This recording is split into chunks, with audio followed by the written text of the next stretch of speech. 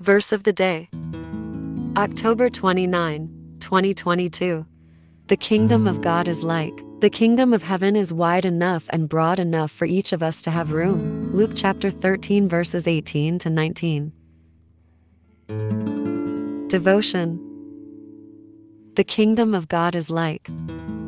It makes me wonder which kingdom Jesus is speaking about, the kingdom on earth or the kingdom of heaven. The mustard seed could be likened to the teaching of Jesus, which takes place in a small part of a small country at a time when communication was limited and news was passed along person to person and around campfires in the wilderness, and sometimes by caravans moving through the area. Most people were illiterate. So much of what Jesus said and did wasn't written down until much later. And yet, this seed became like the tree, with so many branches that there is no one that cannot fit under it. Or, perhaps it is the kingdom of God in heaven that he is talking about. If so, then it tells me that the kingdom of heaven is wide enough and broad enough for each of us to have room. We might like to think of the kingdom of heaven as limited in scope, but Jesus is telling us that it is not. There is room for all of us to shelter under its branches. Either way, this small seed, planted in this obscure area of the world, has grown and blossomed to cover the world and its people with the good news of salvation. Heaven is the destination planned for all of God's children who will accept the invitation and follow Jesus,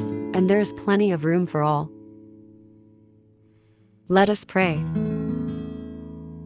Lord, this small seed of your message of salvation has spread to the ends of the earth so that all might be gathered into your kingdom. For this we give you thanks. Amen.